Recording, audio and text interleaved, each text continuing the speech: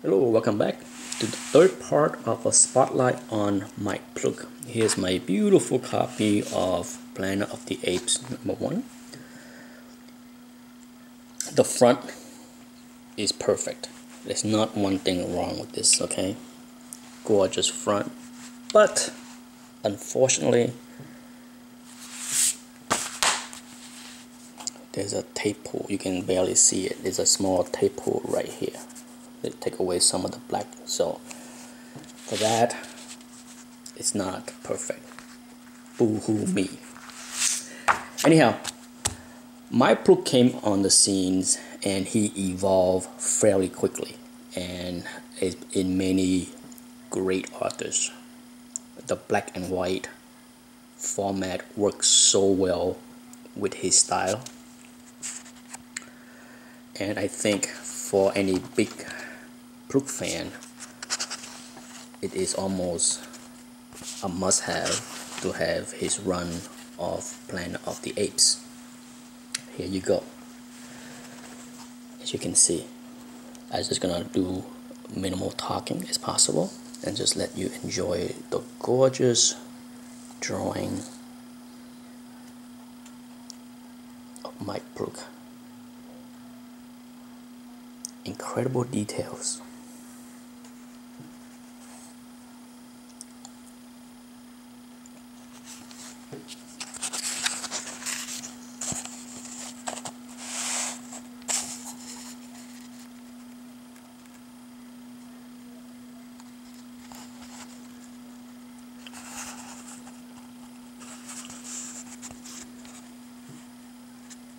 Look at that.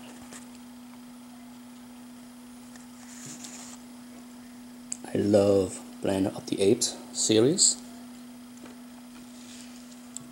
and I am excited to see what the next movie is gonna be.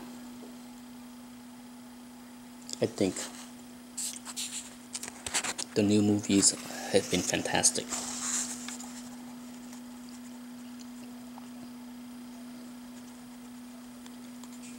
Beautiful clean lines with great amount of details. If you watched my first video, you can see it is a big jump from his first work as far as inking and using the right amount of shade and black. Just beautiful.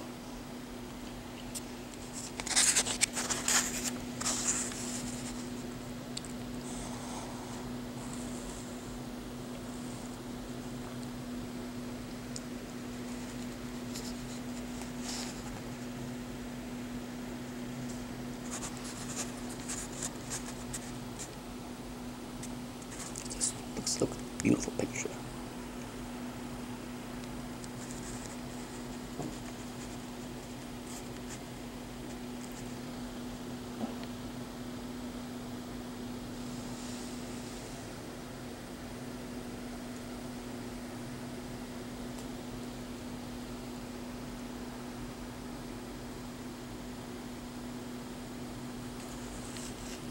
Beautiful drawing right there.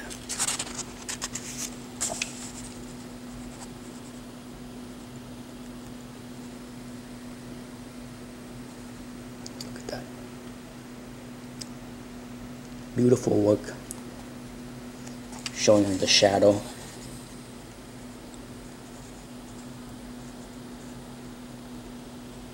I think great artists just know how to apply light and shadow. Just incredible. Just look at this panel.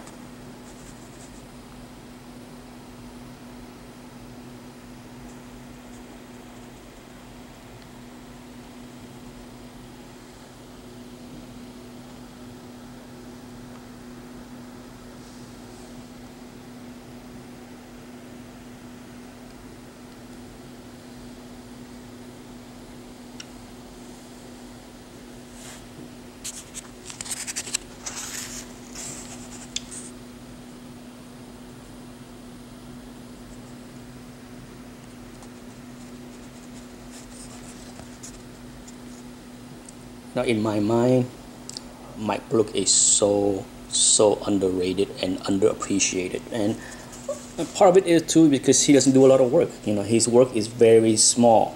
But unlike say Storenko did very few body of works also, but he's very much well loved and often mentioned by many generation of collectors. But when it comes down to Ploog, I think he deserves just as much love, in my opinion. Because just look at this. Just look at how much detail is in these beautiful panels. Masterful.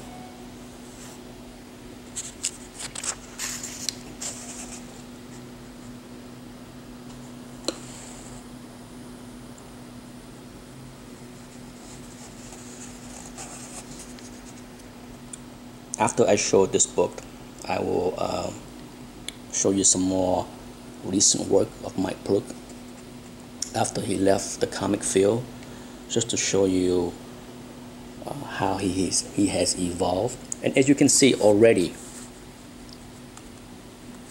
just a short year or two into the business, he has changed significantly, improved significantly in his inking skills. Just lovely work. Just look at that. This first issue of Planet of the Apes is just pure eye candy. Even I can look through this book many times, and I have, because it's just lovely work, beautiful work. If for those that never heard of Mike Ploog, I think looking at the work on these pages alone will make you an instant fan, in my opinion.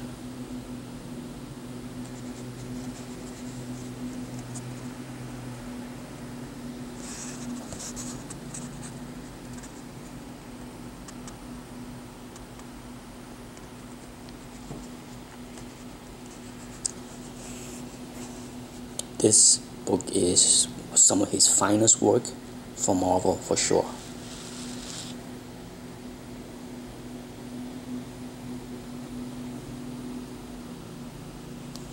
And I'm so glad that it was produced in a black and white format to showcase his talent to the fullest.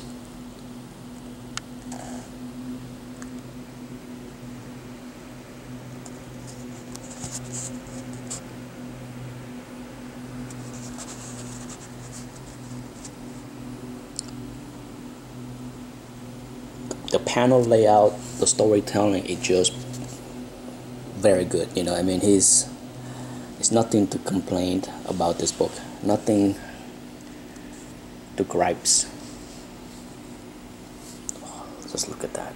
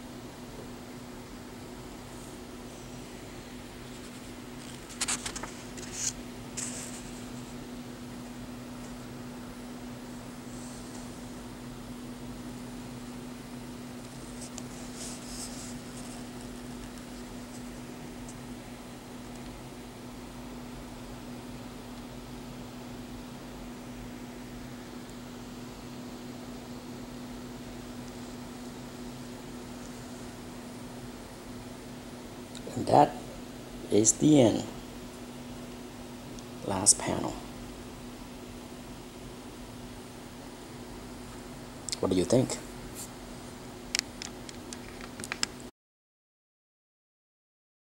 Before I go, I definitely want to bring attention to those that are not aware of how much wonderful work that all of us can observe uh, on the internet. With Mike Ploog, all you gotta do is, like I have shown here, you can just Google his name and you are exposed to all kind of wonderful artworks that Mike Ploog has done, in addition to what he has done in the comic field. Since he left the comic field, Mike Ploog has done more animation related work, and his body of works there are simply breathtaking. Um, I rank it right up there with the great Bernie Wrightson.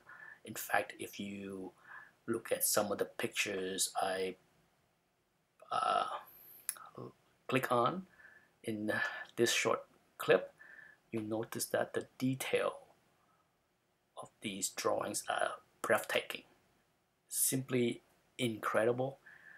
I can't say enough about how much I enjoyed going through many of these pictures over the past many months and just look at them and study them and enjoy them because they are just simply beautiful. For sure, you can also buy the Mike Ploog book and have these in hands to enjoy them even more. I have one of those books. Unfortunately, I lent that book to a friend at the moment. Otherwise, I would show you the content of that book because it is an awesome book and worth the money. I can't recommend it highly enough.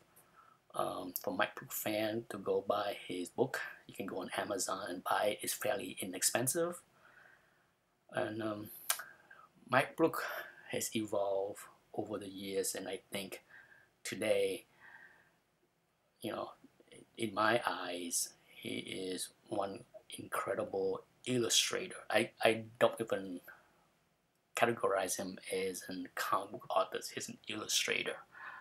It's just beautiful work. And in conclusion, I hope you enjoyed this spotlight series on Mike Ploog. It has been a pleasure talking about him. And until the next artist, thanks for watching.